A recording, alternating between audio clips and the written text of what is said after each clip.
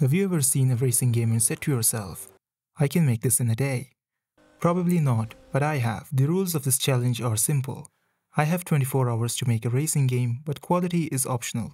And for making a game, we need a game engine. And there's 3 top game engines. But if you don't know which one to pick, I will put them in a fight.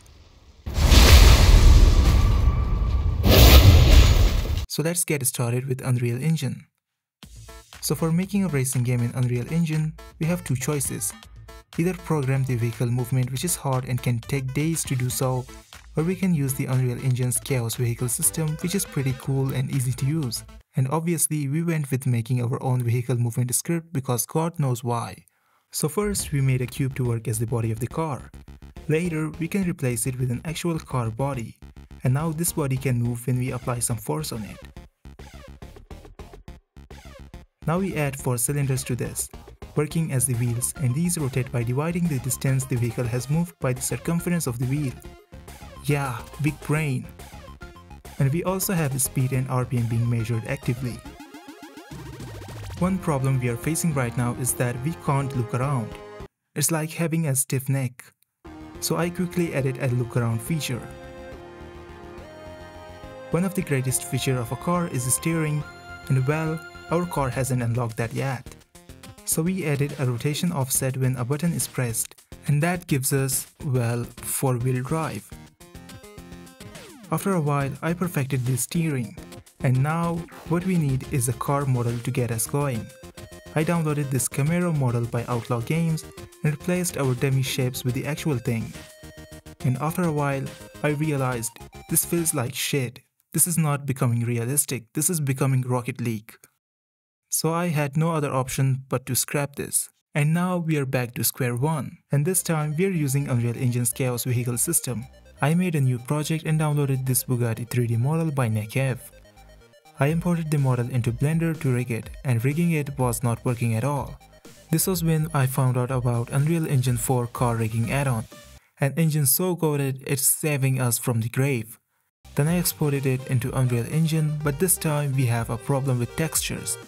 So we have to download this material pack to paint the car ourselves. So for now, I made this temporary paint and we should be good to go. I also followed this tutorial on Chaos Vehicles, and now we have a drivable car, and this comes up with top of the line suspension and drifting simulation. Just like realistic racing games. By this time, I had spent like half of the time we had for this project, and we have a car but we don't have anywhere to drive it. So I went to Sketchfab and found this road model. But the materials are kinda bad, so I went to Unreal Marketplace and found this fine American road texture. Slapped it on the road model, and now we have some fine American road. Now I made a giant piece of land and made a spline on top of it, mimicking the shape of the road we are going for. Now we can spawn roads on this spline and make it a very cool looking track. And now we have to make the race level.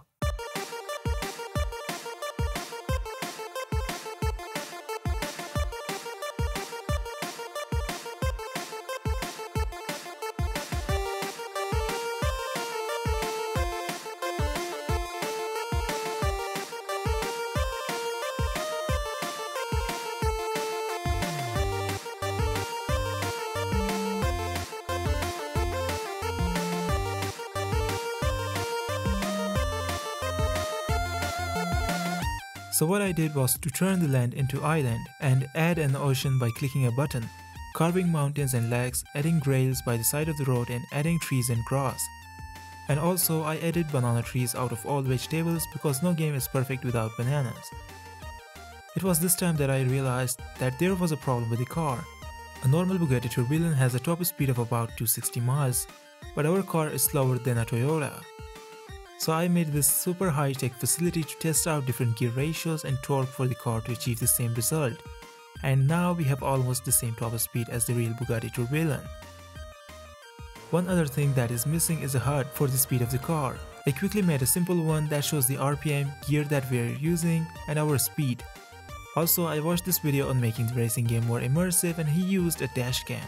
So I added a dash cam as a secondary camera which you can toggle into.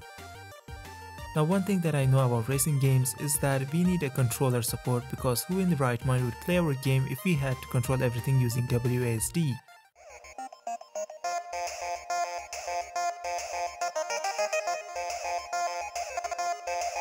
And now we can play our game with a controller. I also added day and night cycle, but that turned out pretty bad, so I removed it. Now it's time to do a paint job on the car, and it turned out pretty good. One thing missing in the car is lights, so made the brake light and headlight materials to become more bright when brakes and buttons are pressed, and they now look like actual brake light and headlight. I'm pretty sure that's what studios use as well. Now let's play the game. Oh, the game seems to have no sound. And I downloaded and applied this sound on the racing level, and now we have a decent ambient nature sound coming to our ears. Speaking of sounds, we don't have an engine sound as well. But the problem is, I don't know how to make engine sounds. So I found these sounds of Bugatti cars on YouTube, screen recorded it, and followed this tutorial on YouTube on how to set it up. And now we have a pretty crappy engine sound. But we have to go with it since I don't have much time left to work on it. Now to finish the game, we have to make a start and graphics menu. Lucky for me, I found this pre-built start and graphics menu on the Unreal Engine marketplace. And all I had to do was to set it up and make a new level for the loading screen, and we are good to go. Now I had to do a professional job on the icon designing. So introducing Forza Horizon Knockoff Edition for a premium price of $0. I also downloaded a Forza Horizon 4 wallpaper to serve as our loading screen. Pretty good job, I would say. At the end, I exported the game and now it's ready to play.